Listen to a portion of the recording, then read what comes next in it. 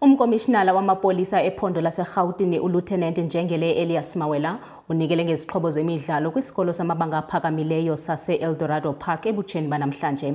Lo mnikelo uyinxalenye yephulo lokhuseleko kwizikolo eliqhutywa ngamapolisa Ephondo elijolise ekusebenziseni imidlalo njengendlela yokususa abafundi ezitalatweni nakulwaphulo-mthetho. The Provincial Commissioner of the Police in Gauteng, Lieutenant Elias Mawela, together in solidarity with the Eldorado Community Policing Forum, gifts the Eldorado Secondary School learners with a chessboard and equipment to improve the standard of the school.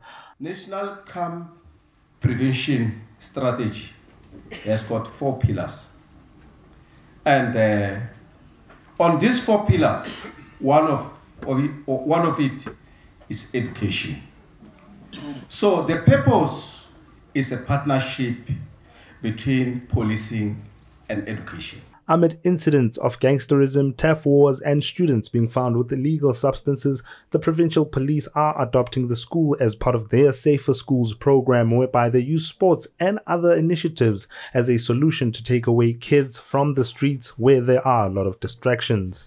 Provincial Commissioner was more concerned about the school next to the police station, about drugs, about